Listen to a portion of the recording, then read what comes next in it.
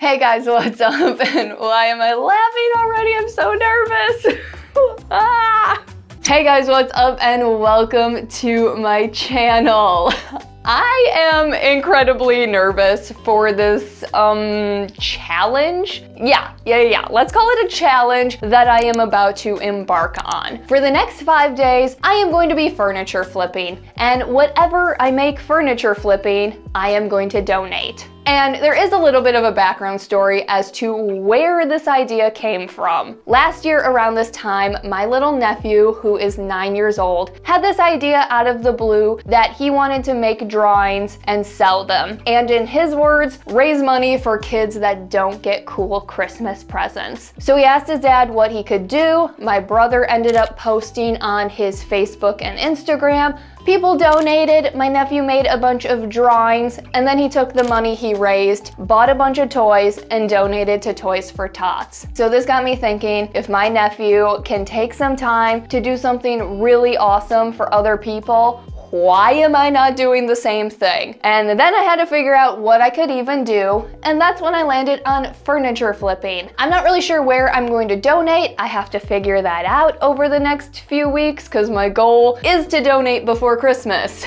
Fingers crossed, because I have just under 2 weeks now. So with all of that being said, I have a lot of work to do. Let's get started on this first furniture flip. Okay, so let's just talk for a second. December is not known as the best time of year to furniture flip. So over the next 5 days, I have to be very strategic about what I do, because of course my goal is to get these pieces sold off quickly. And lucky for me, I did do a series last year where I spent 4 weeks furniture flipping right around this time. So I'm gonna take what I learned from furniture flipping last year and apply it to the next 5 days. So my first strategy or plan that I have is flip big pieces. In my last week of furniture flipping last year, I did a dresser and a cabinet, and those pieces are the pieces I made the most amount of money on. So I figured this week I should stick to dressers and cabinets. So of course this first piece up is a dresser. It's not a terribly big dresser, but I kind of liked the size of it because I feel like I can get this knocked out today and get this piece listed by tomorrow morning. My plan for this dresser is to paint a part of it and then also leave a part of it like exposed wood. It is pretty rough in some areas, so I have to patch up those areas. So I'm gonna get started patching up the bad areas, lightly sanding the areas I'm going to paint, fully sanding down the areas I am going to leave exposed wood, and then priming the areas I am gonna paint. So in the spirit of Christmas, let's freaking flip some furniture so that I can donate some money.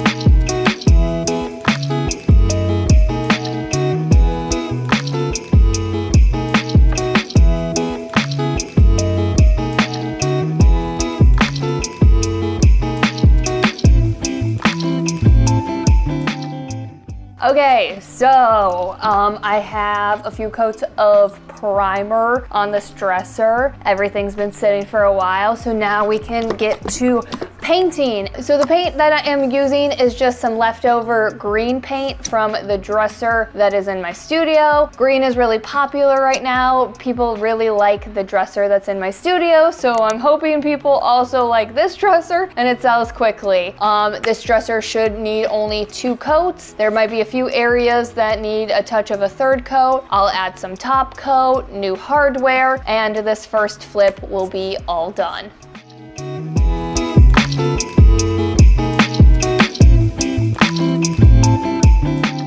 So I was a bit nervous painting this dresser green, but I thought with the shape of the dresser and then with the fun wood accents, it would sell some kind of like fun retro vibe in the end. And unfortunately, I didn't get this dresser done in one day. On the second day, I went to finish it up and put top coat on, only to realize there were some areas that needed a third coat of paint. So I just went ahead and did a full third coat of paint over the whole dresser, let that sit, and then I could finally do top coat. And while the top coat was drying, I had to run out and buy new hardware for this piece. So for all of the bigger drawers, I went with just plain sleek black handles. And then for the two smaller drawers at the top, I got some fun accent knobs. And I really am glad I spent the money on the hardware because this definitely sold the whole retro vibe I was going for. I picked out a few things around my house that I thought would further sell the retro vibe I was going for, took some pictures and got it listed as quickly as I possibly could. So I bought this dresser for $50. I spent $30 on the new hardware, so I had a total of $80 into this piece, and it sold for $250, giving me my first profit of $170 that I get to donate.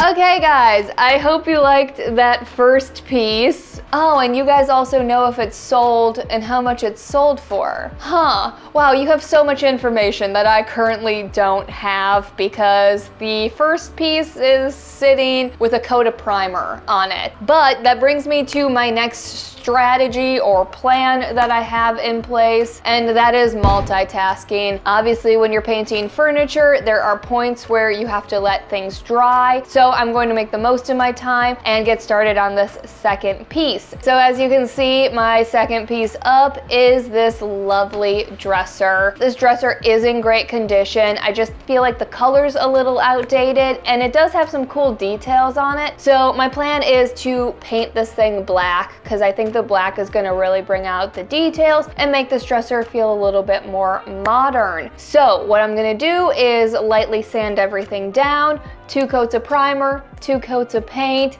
top coat, all of that stuff. Let's get to it.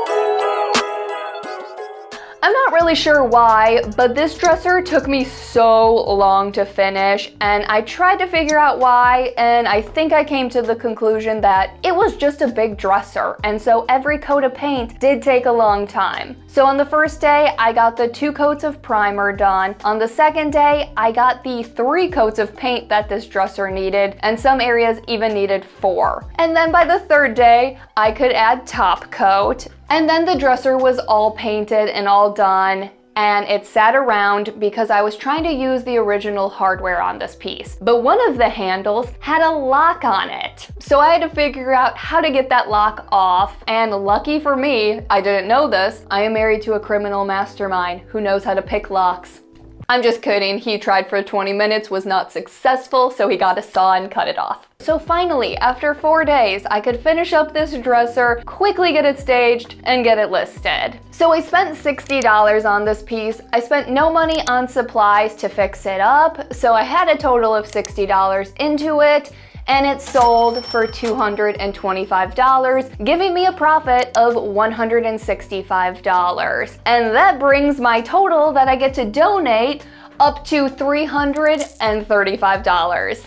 Yay! Excuse me, stop attacking me!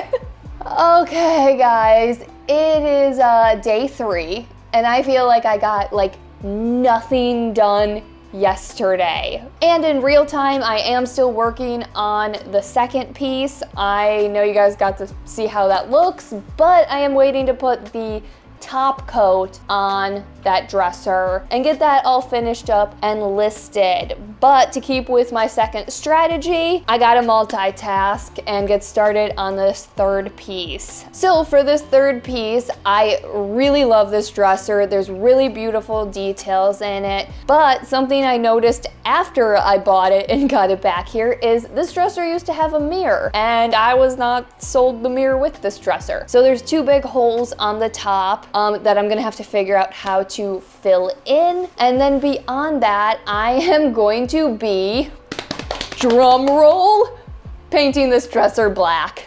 I was shocked for you, seriously. So I know I painted the last dresser black. It wasn't a true black, but I still painted it black. But the reason I am painting this dresser black is because of my third strategy, and that is do what works. Obviously, we want to do things that are going to sell and sell quickly. And last year when I was furniture flipping for a month, everything I painted black sold very quickly. And one of them even sold for more money than I had it listed. So I figured I should kind of just stick to that. So you guys know the drill. I am going to lightly sand this down. I am going to prime it with 2 coats of primer and then paint it. Let's get started on this third piece. Yeah.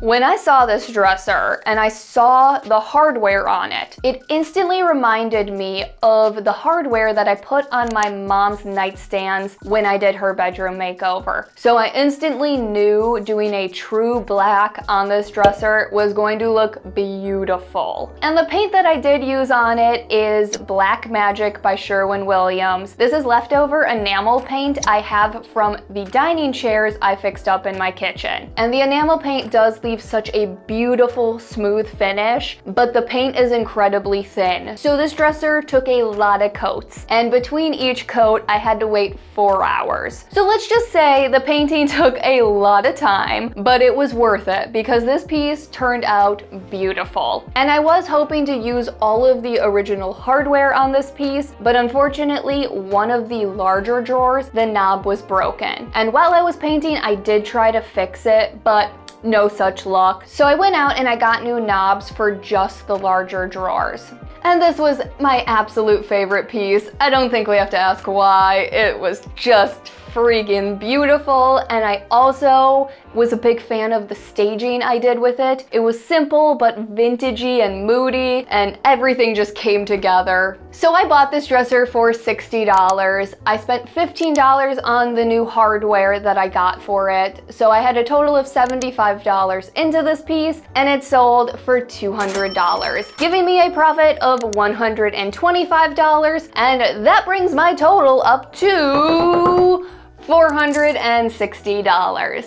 Okay guys, let's get started on this fourth piece. And I know it is a bit smaller. It is the smallest of the 4 pieces that I've done thus far. But if I get the piece that I want to be my 5th and final piece, that is a big piece of furniture. So I know that is going to be very time consuming, and I just want to have the first 4 pieces done and out of the way so that tomorrow I only have to focus on the final piece.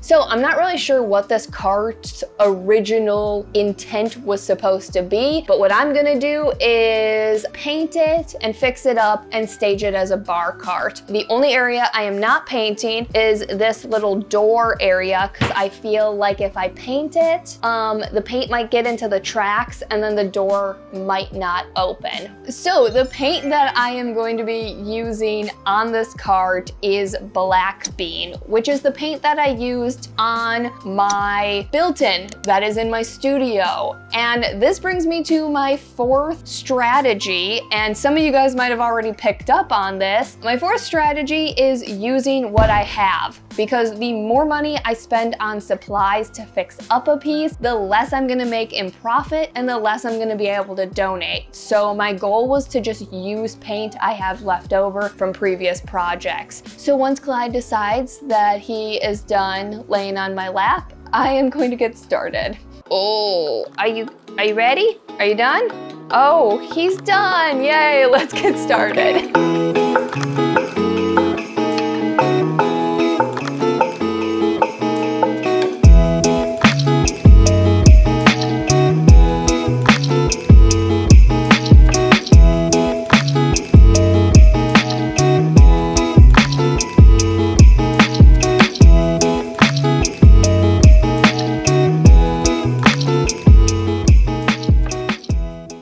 I truly feel like I have nothing to say about this piece. It was easy, and it was also the perfect fourth piece to do because I was able to start this piece and fully finish it while also finishing up the second and the third piece. So within a few hours of each other, I was able to get the second, third, and fourth piece listed, which was really nice and a huge weight off my shoulders having those listed. So I bought this cart for $15. I put no money into it to fix it up, and it sold 30 minutes ago, just in the nick of time because we are 3 days away from Christmas. And it did sell for $40, giving me a profit of $25, and that brings my total up to $485. Okay, it is the last day. Where did the first 4 days go? Because I'm pretty sure I blacked out. It is such a blur, but I also feel so much better that the first 4 pieces are listed. And I am also a little bummed because the piece I wanted to get for my final piece, it didn't go through. They got another offer that was better than my offer, so I didn't get the piece. But that was also a blessing in disguise because I would have been up all night trying to get that done. So I just went out to a Goodwill that's near me and found another little rolling cart. Obviously, this girl has seen better days, so I'm gonna get the top, reattached, and then also these doors just swing in. So I have to add a little magnet stopper so that they actually stop. And up until last night, I was just gonna go ahead and paint this thing black. But now in real time, the green dresser has sold, and so I'm thinking green might be kind of fun for this cart. So I am going to get to fixing this thing up. If anything changes, I'll let you know.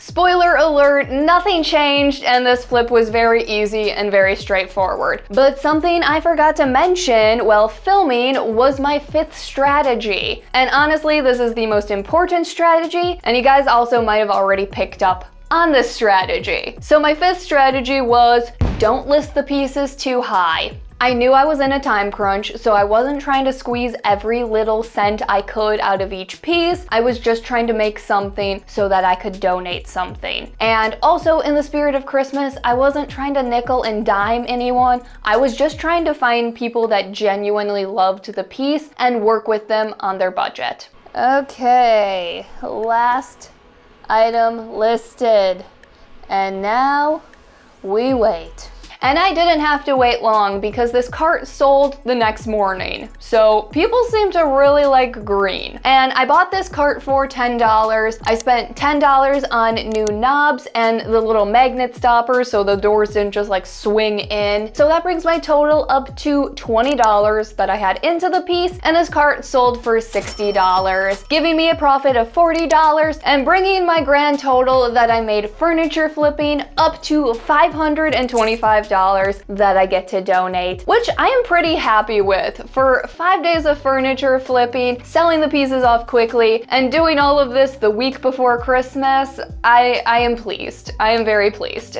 And over the last week and a half, I have been trying to figure out where I am going to donate this money. And then it dawned on me, there is an organization I have been giving to almost every year around Christmas time since I was little, and that is Samaritan's Purse. They are a Christian organization that helps with victims of war, disease, disaster, poverty and famine. And they've also been around for 50 years, so they are very well established. And the reason I know about them and the reason I have been donating to them around Christmas time since I was little is because they have a thing called Operation Christmas Child. It's where you decorate a shoebox, fill it with essentials, and then you get to pick out fun toys and stuff, and they deliver it to children around the world. So I have decorated many a shoebox in my day.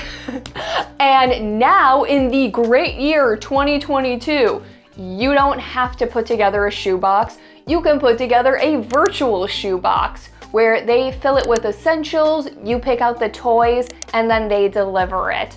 So a few hours ago, I took $200 of the money I raised and made 8 shoeboxes. And then I took the rest of the money and just went ahead and donated to Samaritan's Purse. And that is it, guys. I hope you liked this video. As you can tell, I was really nervous to tackle such a large project so last minute, but I'm really glad I just went for it because I did make some money and I did get to donate something. And a huge shout out to my little nephew for inspiring me to do this.